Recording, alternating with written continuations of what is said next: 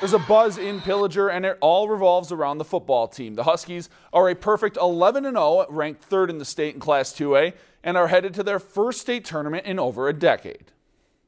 In his first season as head coach at Pillager, Paul Peterson can't help but smile as he talks about the success of his team so far this year. Oh, it's awesome. The kids are working hard. The town is just a buzz. It's a great time right now.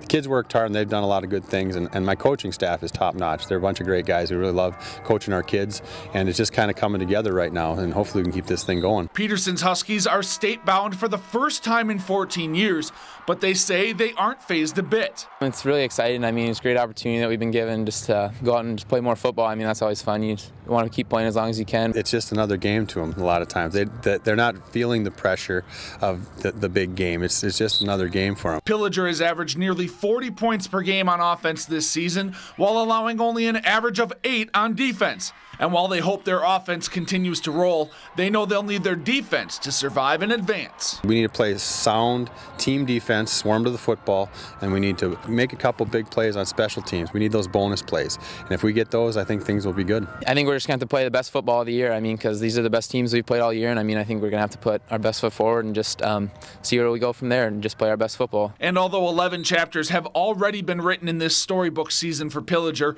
a few remain blank, and the Huskies hold the pen to write the ending. It should be a lot of fun. I mean, I think we can play with anyone that's left. I mean, but yeah, it'll be fun.